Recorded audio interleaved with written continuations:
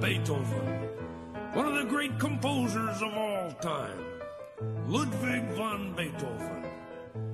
This little melody called Für Elise. I don't know who he wrote it for, but one of the things I've often wondered about this song, I've often wondered how long I'm supposed to play this part of it before I come to this part of it that goes like this.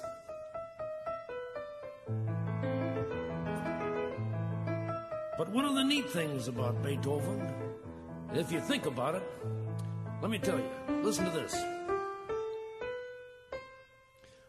1, 2, 3, 4, 5, 6, 7, 8. All he had was 8 little notes, just 8 little notes, but oh, what Mr. B did with do, re, mi, fa, sol, la, ti, do, lo. All he used were 8 little notes, just 8, count 'em 8 like these. He'd mix and match and hatch a batch of catchy melodies. Now I could take 2 notes and come up with nothing of note. Mr. B took a G and a flattened E and wrote fantastic.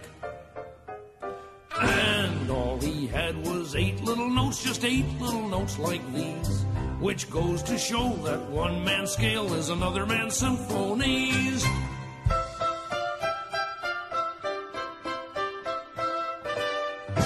Oh yeah. Yet all he had was 8 little notes, just 8 little notes, just 8. But he wrote 9 symphonies and also some great quartets, quintets, fugues, and sonatas, plus an opera and a few cantatas, using only 8 little notes in a row. Do, re, mi, fa, sol, la, ti, do.